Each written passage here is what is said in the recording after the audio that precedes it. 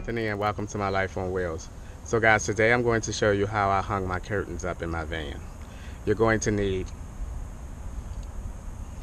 a bracket like this that I got from Home Depot and some screws that fit the bracket. I don't know which exactly the size of this bracket, but this is what it looks like.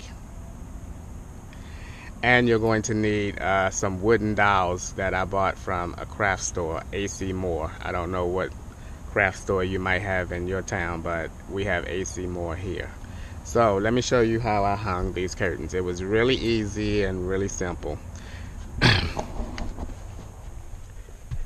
Okay, as you guys can see, I took the bracket and I hung it, I screwed it in the hard surface of the van. I have two wooden dowels here because one dowel is not long enough to go the length of the van. As you can see, I taped the two dowels together.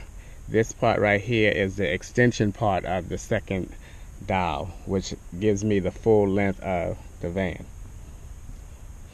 I taped this, I screwed this bracket in as far as possible up close to the top of the surface so that this part right here will bring up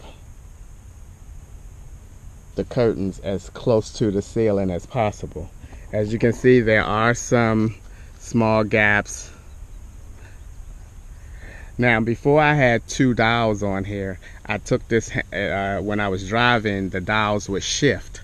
So I took this handle right here, which is spring loaded, and I put this behind the dowels so that when this tried to come up, the dowel would block it, and that would put a little more tension on the dowels and they would not shift.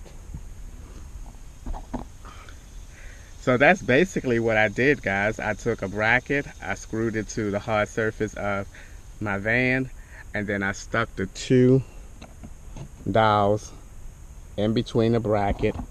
Again, this is the extension part right here that goes all the way down. And as far as the front of the van goes, the curtains that go across the front, what I did with that was, as you can see, another bracket. This is the dowel that goes from here to the back of the van, and this is the dowel right here that's running straight across. All I did was take a zip tie, I wrapped it around the bracket to make a loop, and then I just stuck the dowel on the loop, so the dowel was actually just sitting on the loop on both sides. So guys, that's how I hung my curtains up. They look pretty cool. They're not all the way flushed at the top, but that's okay. And the way that I'm going to remedy the little bit of gap that I do have up the top so that no light can get out from that is I'm going to buy some rain guards right here so that you won't be able to see in anyway from that little gap. Alright guys, that's going to do it for today's video. As always, I'd like to thank you guys for taking a few minutes out of your day to watch my videos. I appreciate it, and I'll talk to you guys in a few more days.